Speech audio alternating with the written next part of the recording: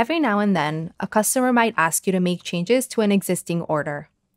In this video, I'll walk you through the step-by-step process of editing an order from your Wix dashboard. To get started, go to Orders and choose the order you'd like to edit. Click More Actions and then Edit Order. If the customer would like to purchase another unit of an item that already exists in the order, adjust the quantity accordingly. Note that when a discount is applied or an item has already been fulfilled, you won't be able to adjust its quantity. After adjusting the quantity, your inventory will be updated. If you don't want it to update, uncheck this option. You can also add more items to the order. These can be store products, services, or custom items. This time, let's add a product.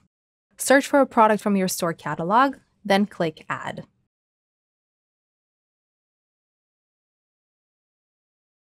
If needed, you can also remove items.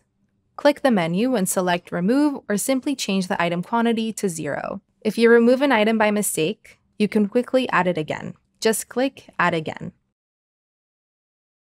To stay organized, you can add a note for yourself with the reason for updating the order. It will only be visible to you and other staff members. Customers won't see it.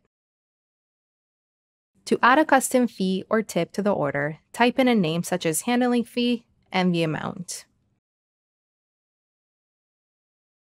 Now let's add a discount. Click Add Discount, type in the reason and the amount, and add it to the order. Keep in mind that the discount will apply to the entire order and not to individual items. Now that you're done with your edits, click Update Order.